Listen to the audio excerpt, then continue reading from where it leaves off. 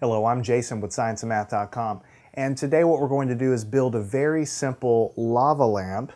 And the reason I'm putting lava lamp in quotations is because it's not a real lava lamp, but it's a really fun experiment that looks sort of like a lava lamp, and it's very, very simple to do.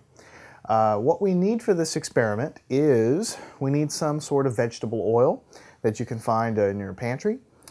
We need some sort of glass. Here I sort of use like a milk bottle, but really any glass from the kitchen is going to work great. You want some water. I have a bottle of water here. You just use tap water if you like.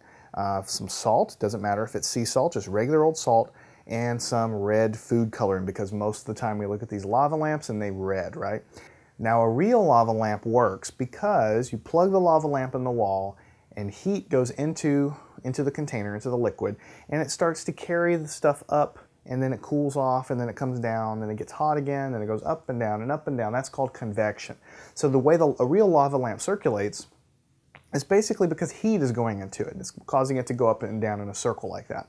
Now we're not doing anything like that here. We're sort of making a pretend lava lamp that's much safer to do, but it kind of looks the same. And there is some science behind what's going on here that's really neat.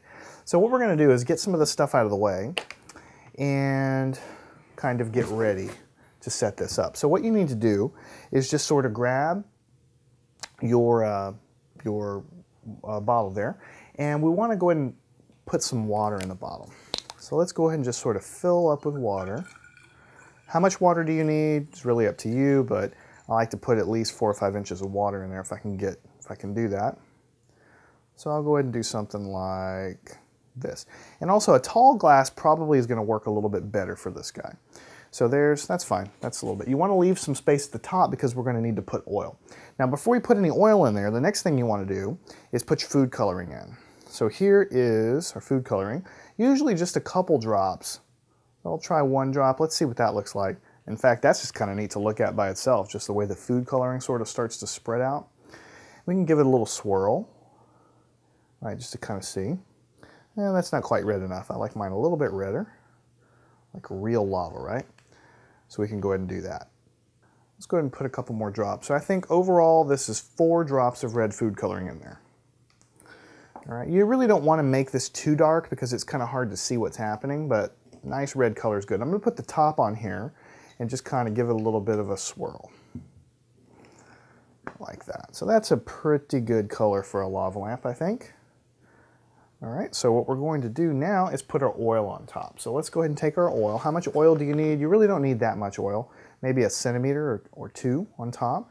So just go ahead and pour the oil right on top.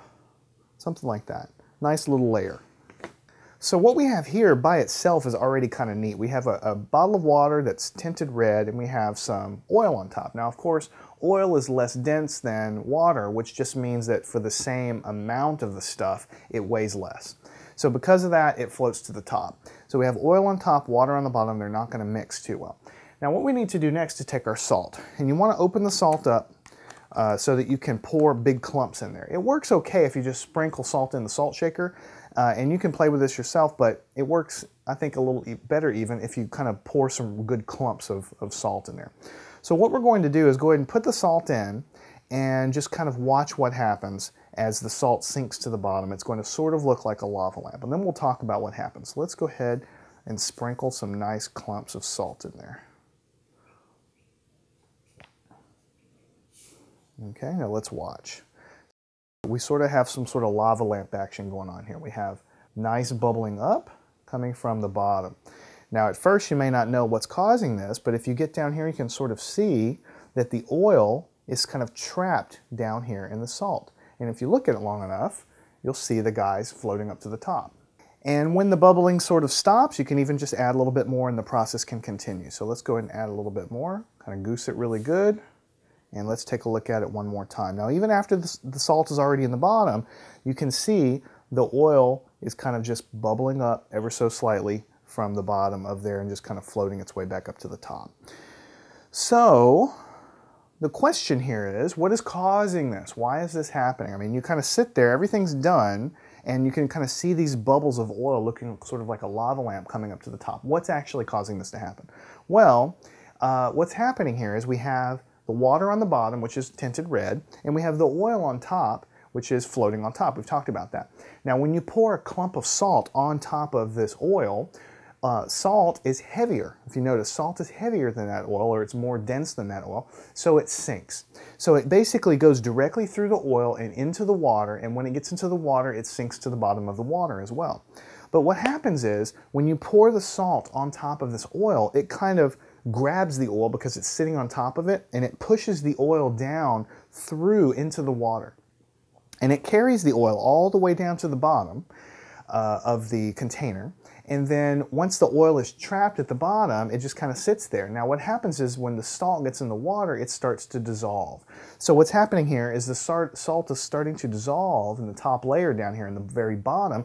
And once a little bit of it dissolves, it frees up that little bubble of oil that it carried down there. And then that bubble of oil can kind of come back up to the surface.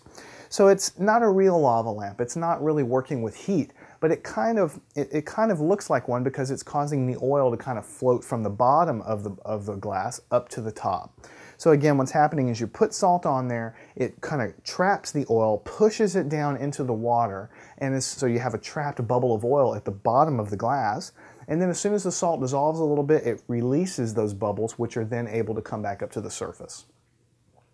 And so you can just keep doing it as long as you like. If you'd like to try a little sprinkle, you can try that too. And sometimes that'll work.